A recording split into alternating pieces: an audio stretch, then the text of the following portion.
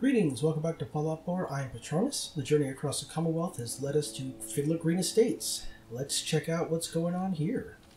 You know, I think I might whip out the throat slicer for a little bit quieter action. Oh, look, there's a safe on the wall. Let's check that out. There's a whole hole over here. Alright. Oh, wait. There's a ghoul. Oh, we got more ghouls. Alright, incoming! Yo, yo, yo. For you. For you. Oh, got a couple more here.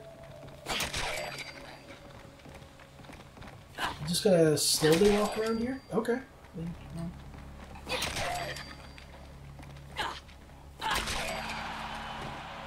Oh, wait. Oh, one more. Let's see. You gonna come through the hole in the wall over here? I guess that's it. Okay, let's go back to this exploring. Alright, so let's check out what the safe holds for us.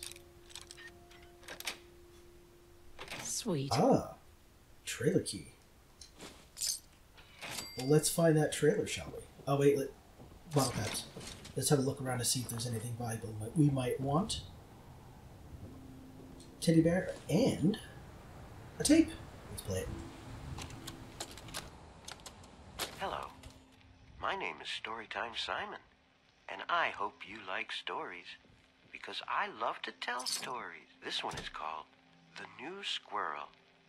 Come with me on this magical adventure. There once was a young squirrel named Ricky who lived in a big oak tree in a city park. Ricky was a brown squirrel and lived in the oak tree with all his brown squirrel friends and family. Every day, Ricky would look out from the top of his tree and wonder what kind of squirrels lived in other trees. The older squirrels warned Ricky that the squirrels in other trees were thieves and liars. They were never to be trusted. Ricky had a rebellious heart and would not form his opinions based on anecdotal evidence. End of holotape. Please insert holotape 2. So, we must find the second holotape. Roger that. Let's check this trailer here. Oh, here it is. Well, I think. Yes, second one. Storytime Simon here. Welcome back. And here it is, part 2 of The New Squirrel. One night, a red squirrel appeared at the bottom of Ricky's oak tree and woke Ricky and his family. "Oh, please help me," said the red squirrel. "I am lost and have nowhere to go." The elders were quick to turn the red squirrel away, but Ricky scurried down the trunk of his tree and stood firm next to the red squirrel. He yelled up at the elder squirrels. "How could you turn him away? Just because he's from another tree? He needs our help." Affected by Ricky's assuredness and determination, the elders agreed to take in the red squirrel. The red squirrel thanked Ricky for standing up for him. "You won't regret this," he said. End of holotape. Please insert holotape 3. Okay, so we're going to find holotape 3. Will do. Yes. I do find it funny that the stealth boy is just floating there. Little mattress for sleeping if you want. Unfortunately, this ghoul was part of the Philadelphia experiment. That's a reference if anybody gets that. What's up in here? Oh! Another ghoul. Alright, let's check over here. Oh, I see a couple of them. Let's see. You're down. You're unfortunate. That's unfortunate.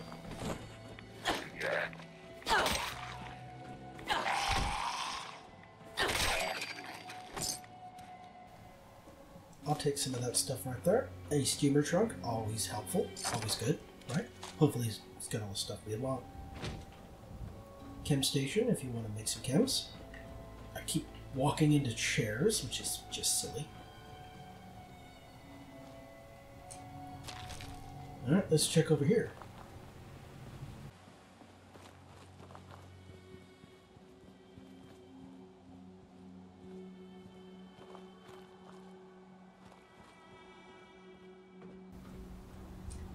A shaded lamp, okay.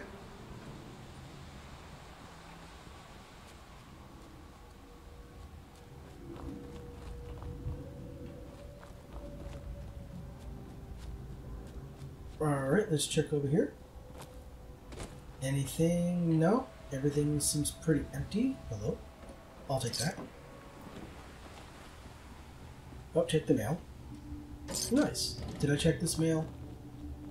I did not. Always gotta check the mail.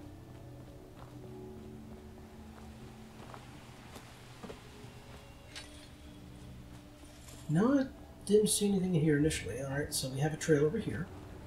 This one. This one requires key. We got some power armor. Nice. I wish it was a bit more better. But there's a fusion core if you want one. Some ammo. Ammo's good. This unfortunate person here, he just was relaxing and, well, that was the end of it. Cooking station. So yeah, definitely someone be living here.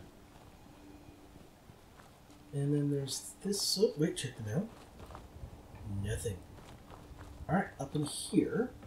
Oh, look, we got a magazine. Live in Love. Nice. Permanently gain 25% XP from persuading women. The Secretary Charmer. But of course. Oh, here looks like the last holotape. Okay, let's get the teddy bear and then play the tape. Storytime Simon here with the exciting conclusion to The New Squirrel.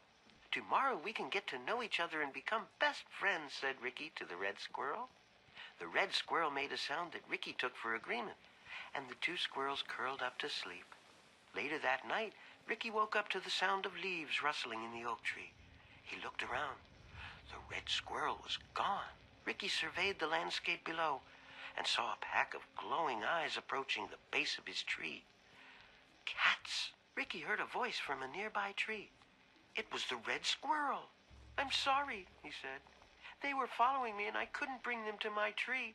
They would have eaten my family. As the cats ascended the tree and began to devour Ricky's friends and family, Ricky reflected on his decisions.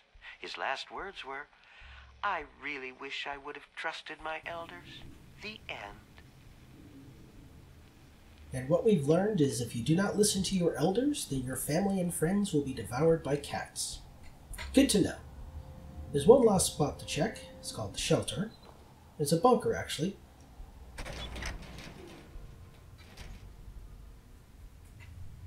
And down here we will find, well, just food.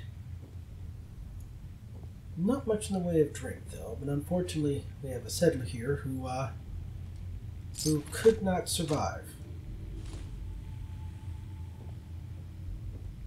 What do we got? Just sugar bombs, to mash, bobby pin, Salisbury steak, cram, pork and beans, mac and cheese.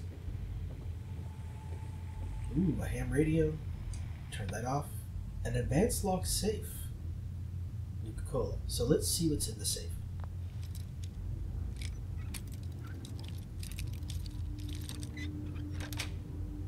Got it. There we go. Oh, just the assortment stuff. Nothing too grand. And that is it for Fiddler Green Estates. It's a short, small little area. It's got a neat little story about, squirrels getting eaten by cats. Very child-friendly. That is it for the video. If you enjoyed, please like and comment. If you're new here, please subscribe. I'm trying to get to 1,000 subs, and you can help with that by subscribing. Again, thank you for watching.